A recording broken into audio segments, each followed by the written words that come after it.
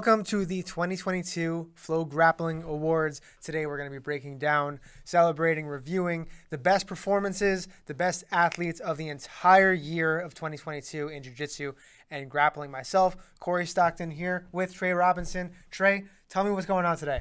Man, I'm excited for this one. The FloGrappling Awards is always an exciting time of the year. We've been watching athletes put it on the line all year long, trying to go out there, have the best matches possible, get the best submissions possible. And now today's the day where we get to kind of honor that hard work, give some people the accomplishment of becoming a FloGrappling Award winner. I know we got a few categories we're going to run through. We got 5 categories we're going to run through today and crown some new champions of the FloGrappling Awards. That's right. Today we're going through Breakthrough Grappler of the Year, Match of the Year, Submission of the Year, Female and Male Grapplers of the Year. You got a favorite category?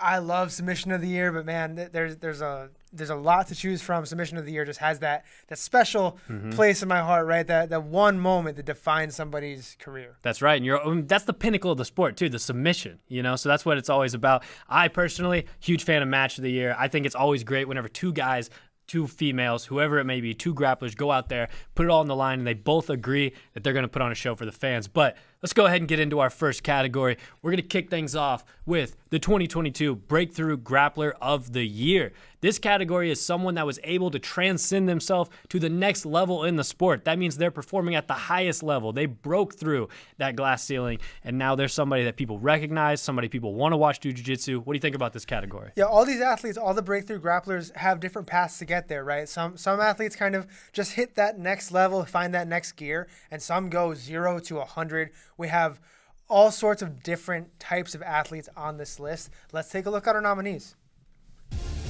Here we go, the nominees for 2022 Breakthrough Grappler of the Year. We're kicking things off with Canada's finest, Brianna St. Marie. Brianna obviously had a great year, winning trials, getting a silver medal at ADCC, coming back, finishing the year, getting a gold medal at Nogi Worlds. Just a great year overall for Brianna. Got to talk about Giancarlo Bodoni as well. Giancarlo won ADCC in his very first year there, submitted 3 of his 4 opponents in his division, also won a match in the absolute.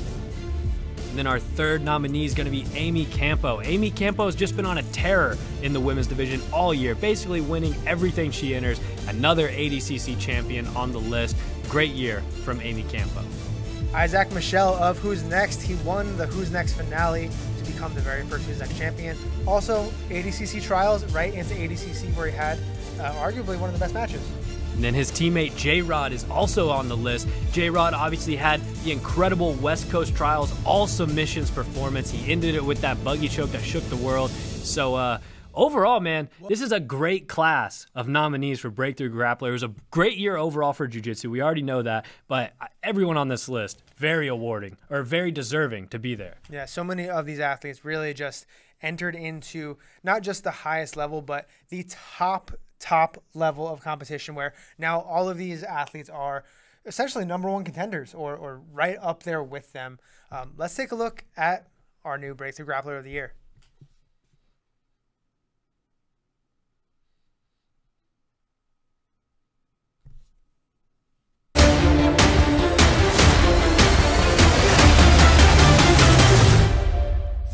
Representing New Wave, Giancarlo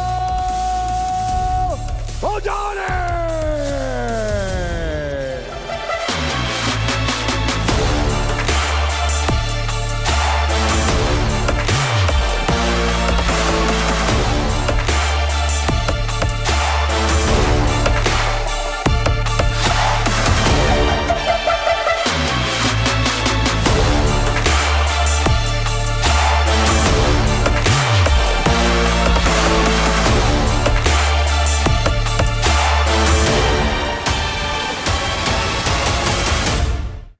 Congratulations to the Breakthrough Grappler of the Year, Giancarlo Bodoni.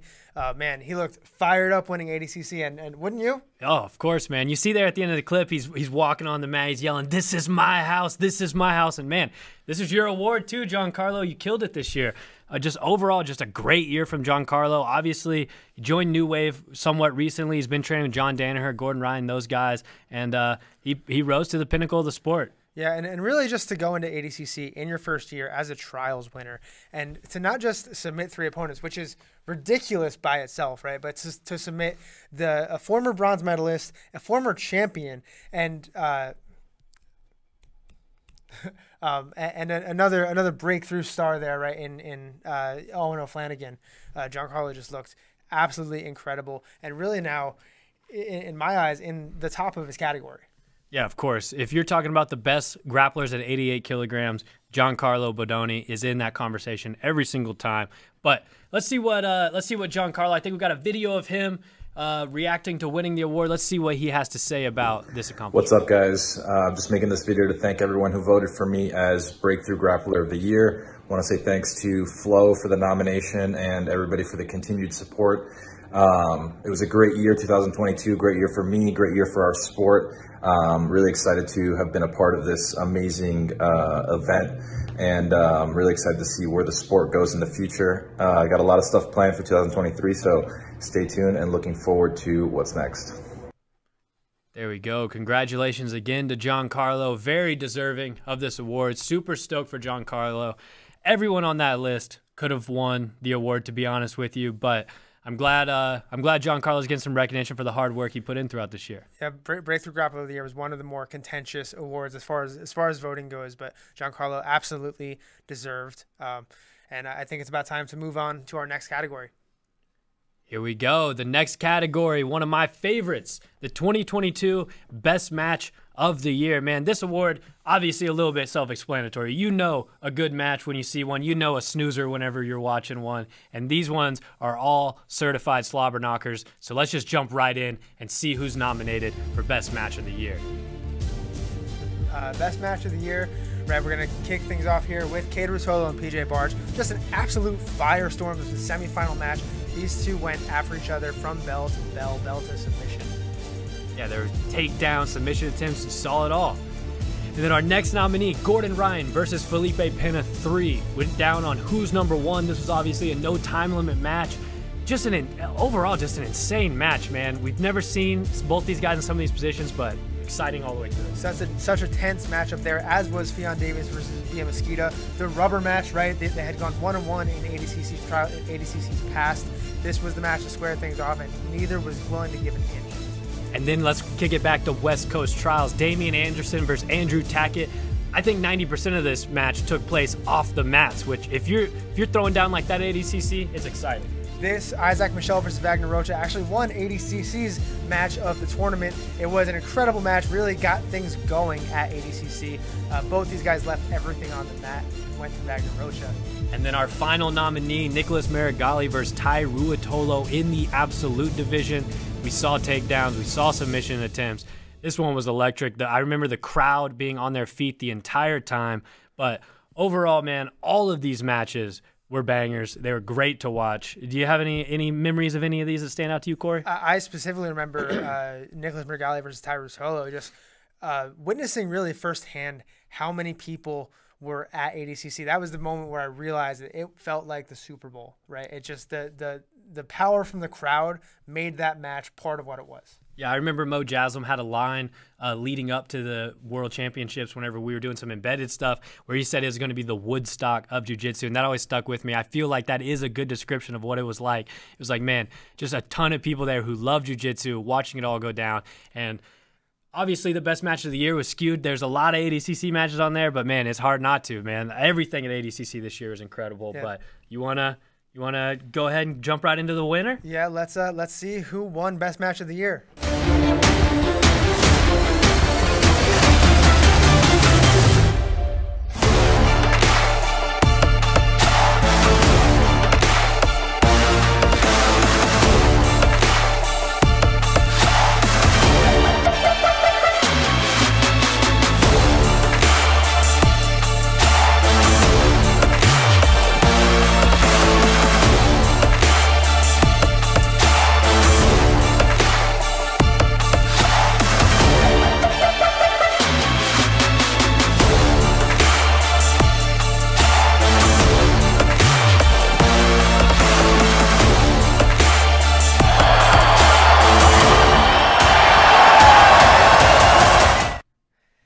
Congratulations to Cade Ruotolo and PJ Barch. Let me just set the stage for you on this match, right?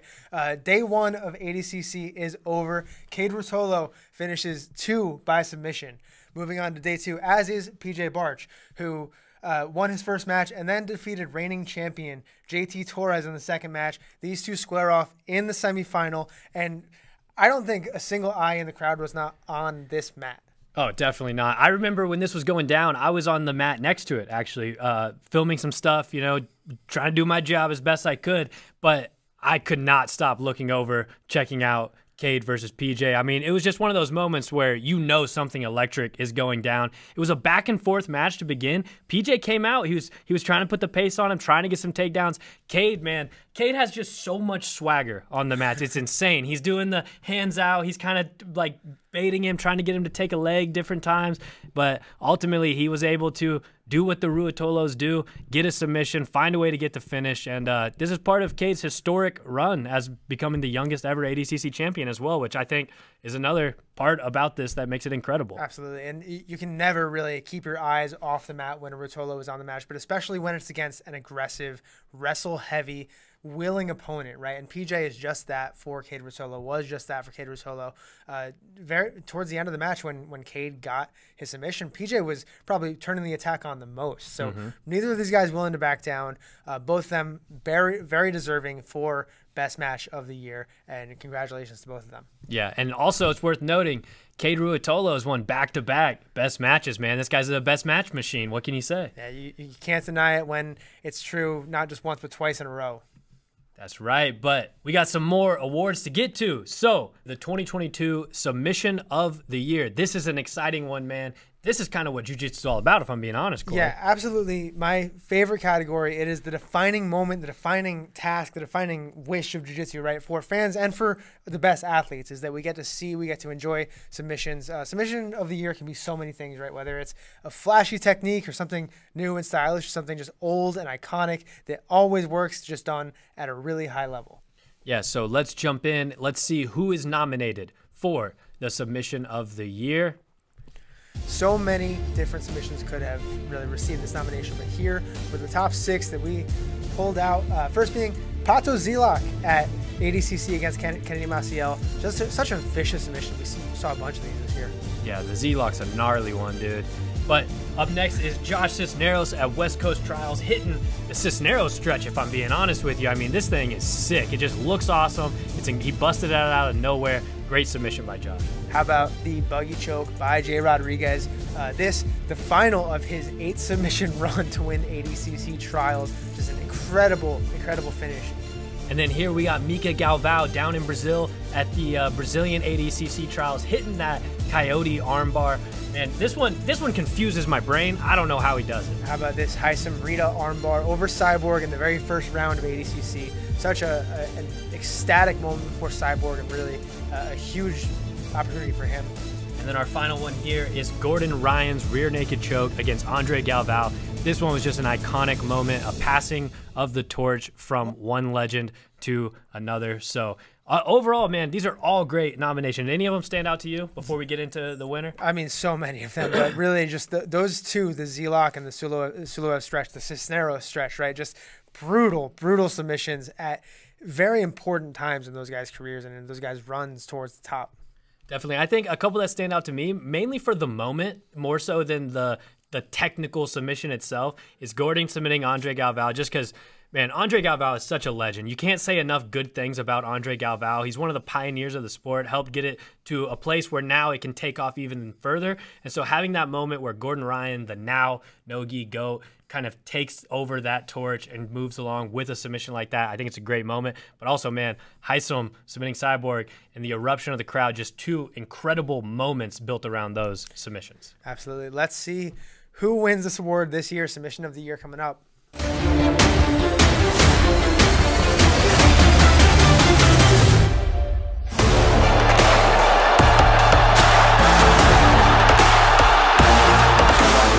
Look at this, put around. Rita taking advantage. Oh, he's going straight for the arm.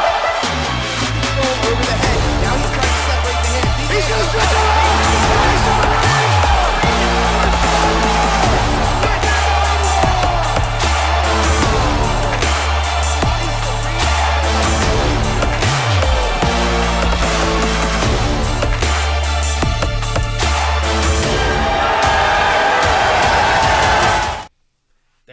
is, man. The giraffe. Haisam Rita, are you not entertained, dude? This moment was one of the craziest moments I've ever been a part of in a sporting event. I was just grateful to be Matt side filming this, because when Haisam caught that armbar and was able to get the separation, get the finish, it's like the crowd was waiting on the edge of their seat. You got to remember, ADCC kicks off with the big boys, the plus 99 kilograms. So right away, you got to see Gordon, Felipe Pena on the mat, some big names, and the crowd was glued in. They were just chomping at the bit, waiting for something crazy.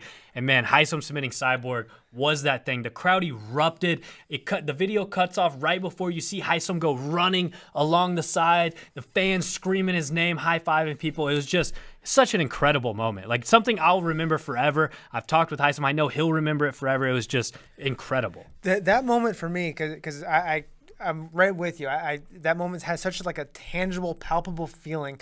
But it was for me like the finish was incredible, and it was obviously an emotional moment for Haisam, but it was also, I think, the moment that brought the crowd at ADCC to life for the very first time, and it really defined like this is what this insane event is going to be like. Is if this first round match makes the crowd pop like that, I can't wait to see the rest of it. Haisam really set it all off, right? He was the kind of first domino. Yep, he was that spark the crowd needed to finally just lose their minds. Everyone started going crazy, but let's see what Haisam has to say about winning this award. I know he was super grateful whenever we told him about it. What's up, guys? It's Haisam the Giraffe Rita. Man, I'm very honored, humbled, and very grateful to receive this award. It means a lot to me. A lot of hard work went into ADCC preparation, and it feels nice, you know, to get the recognition. And even though it says Haisam Rita, and this is far from an individual achievement, I want to give a huge shout out to the fans, everybody who voted for me. This wouldn't be possible without you guys, so thank you very much. To my team, my guy David Garmo, my training partners, you all know yourselves, thank you very much. And I can't forget the day ones, man. From Carpe Diem, Yukishikawa, Alavanka, Yamada Shiketaka, to my guy Thomas Metz.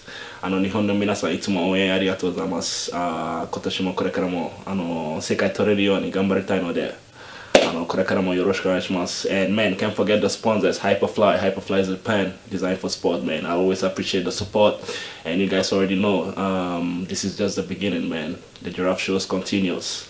Us. There you have it. Haisam Rita, submission of the year. Corey, go ahead and translate what he said for us. The giraffe hitting his fans all over the globe. That's right. Mr. International, Haisam Rita by way of Ghana and Japan, man. Now through Detroit, but super stoked for Haisam, man. Very deserving. That was an incredible moment. But yeah, awesome all around. Yeah, let's move right into our next category here. Female Grappler of the Year. For me, this was maybe one of the hardest categories this year to list just 6 nominees. There were so many women here that broke through. We narrowed it down to the top 5, but really there were a lot that were left out that were just that close to being on the list here. Yeah, but overall, this is a super tight category, and let's just jump right in to see who's nominated. Up first here for Female Grappler of the Year, we've got Amy Campo. She was also nominated for Breakthrough Grappler of the Year. Just a tremendous year for Amy Campo. Ended up on top at ADCC.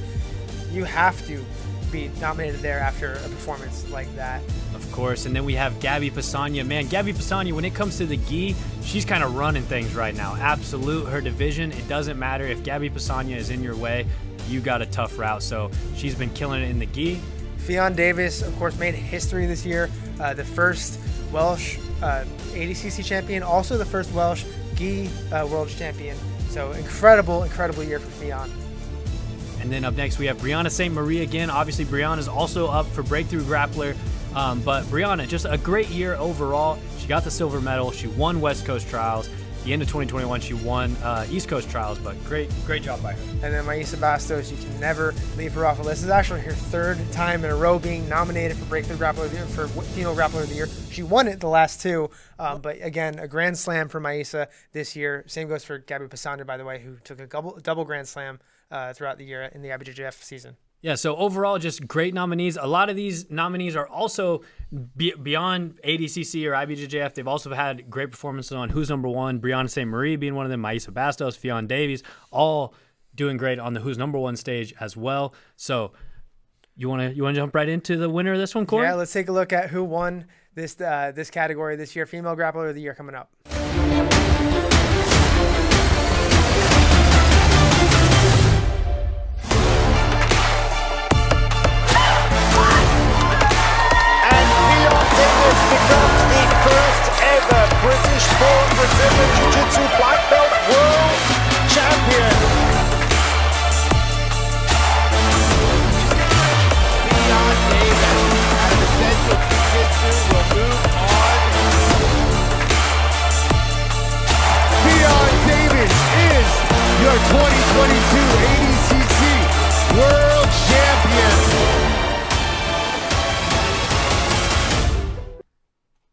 absolutely incredible year for Ffion Davis. You heard Howell there, the first ever British-born IBJJF world champion. She then followed that up, first ever British-born ADCC world champion. Just absolutely incredible, historic year for Ffion Davis. She looked dominant. Yeah, if you win GI Worlds and you win ADCC Worlds, how do you not win Female Grappler or Male Grappler of the Year? So I think very well deserving of Ffion to take away this. She had incredible year, exciting matches all year round. But let's hear from Ffion, see what she has to say about winning the award.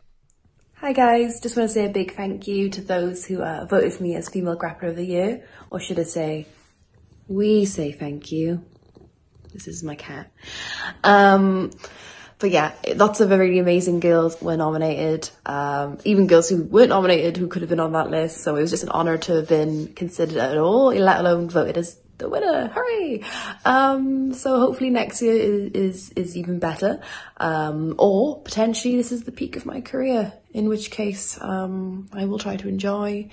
And yeah, just thanks again. And I don't know how to finish this. Well spoken, as always, from Ffion.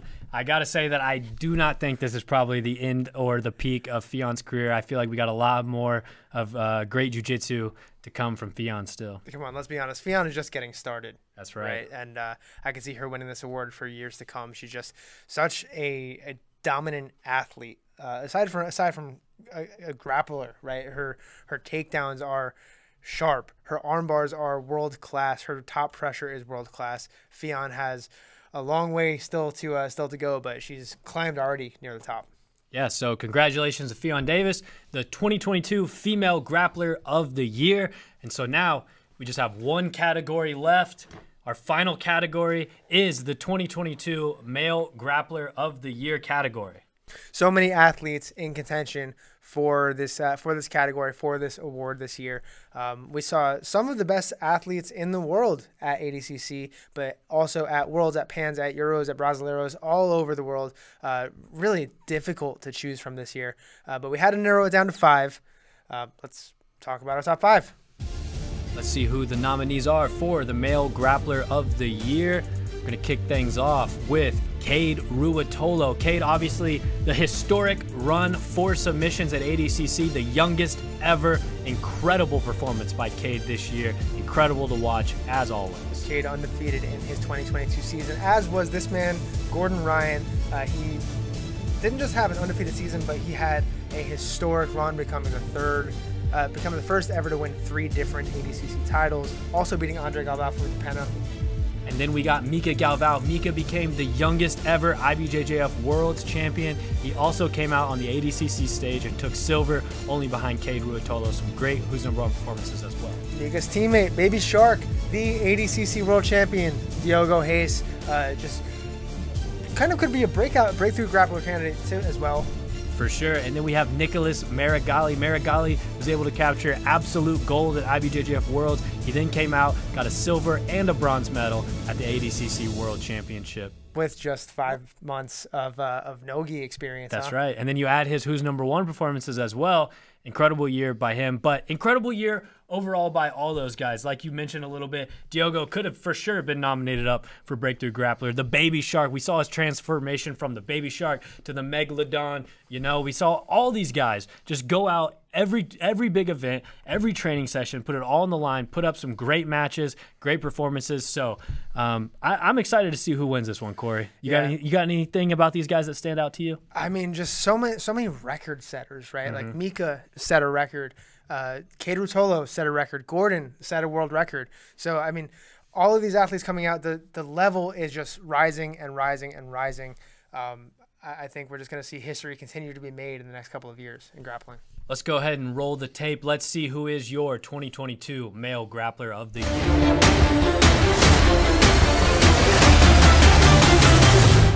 Out of the red corner, representing New Wave, the 3-time ADCC champion,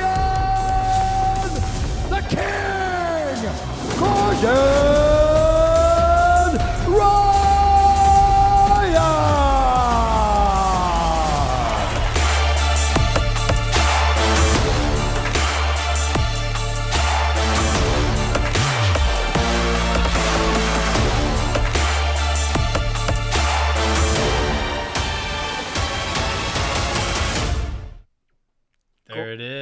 king, Gordon Ryan, the 2022 Male Grappler of the Year. Correct me if I'm wrong here, Corey, but is this the first time Gordon Ryan has ever won the FloGrappling Awards Grappler of the Year? Believe it or not, Gordon Ryan is now a first-time Male Grappler of the Year. I think that's shocking to some people. We were talking with the wrestling team, the Flow wrestling team, a little earlier, and they said, let me guess Gordon again.